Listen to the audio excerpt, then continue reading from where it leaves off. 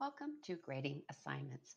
In this video, I'll show you how to grade your assignments, and assignments was previously called Dropbox. So let's get started.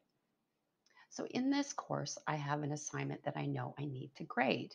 So when you log in and you're on the D2L organization or the courses or the homepage here, you will start to see this quick eval start to fill up. So the quick eval, you can access it through here on this link, or you can view anything that needs your attention for grading through this widget. So if I clicked on this, it will take me directly into this assignment that needs to be graded. However, in this video, I'm going to take you right into the tool.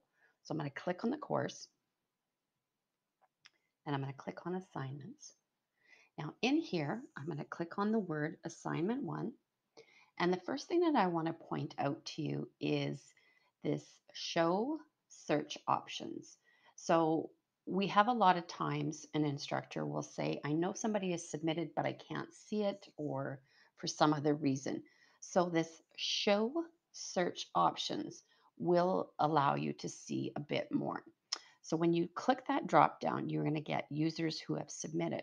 So what if you have a student who hasn't submitted yet? Then you can click on this here. And then in order to get to it, then you have to click on this search. So then I know in this class I only have a few students. The only one who hasn't is, of course, this demo, and that's fine. So we're going to go back in. I'm just going to go show everyone. And there you get to see all the students. So you get to see that I have Tina has submitted and I have Spider-Man that have submitted.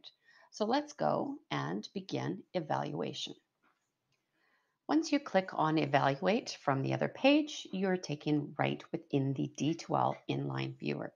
So in this inline viewer, you can use some of the annotation tools within D2L. So if I wanted to highlight, I can select my highlighter and I can scratch something out, or I can even add in a comment. You can add in a comment. In here, I've actually already graded this one. So if you've had a rubric and you wanted to attach your rubric and you've already had that in there and you're going to grade with it, you can select through the difference criteria and you'll see that it's automatically going to save each level as I grade them. So here I had it graded as 5. And if I select this down, this is going to go back in because this is what this one is saved to. So we're doing great. And then it's going to automatically change that student's grade with the rubrics that you have. So here I'm going to select it in. In this one here, the student has been provided references. So they're going to get in a 0 and it's going to change their overall grade. And now I can also add in my feedback that goes directly to the student. I can record a video, even an audio message for that student, or you can upload a file.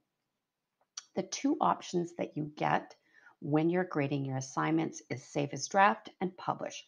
Publish, students see it right away. Save as draft means I'm going to save it, which I have done for these already, and then I can come back in and publish all the work to the students at once. So that way the students all see their grade at once. So if I go into the next student, again, I was in here earlier, you'll see that I already had some grade calculations set and I've already added in my comment. I can come back in and change that if I wanted.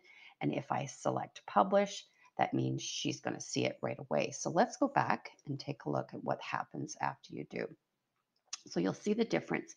Spider-Man here is not able to see his grade yet because it is draft, but Tina Turner was notified of her score in this assignment. So if you find you have that, you can come in and you can do them one at a time if you wanted to publish them to your students, or do them as a whole class and publish at once. So in this one, I want to publish now for Spider-Man. I'm going to select his name and I'm going to go select publish, and then I can say yes. So now he gets to see that his score. The nice thing about using this is you get a nice shot view of everybody's work here. You can view the submissions tab as well. Please make sure that you view more than 20 per page. In this example, I only have the 2 students in my class. However, there are large classes and you may end up having to view 200 per page. But really, that's all there is for grading assignments within D2L. Thanks for watching.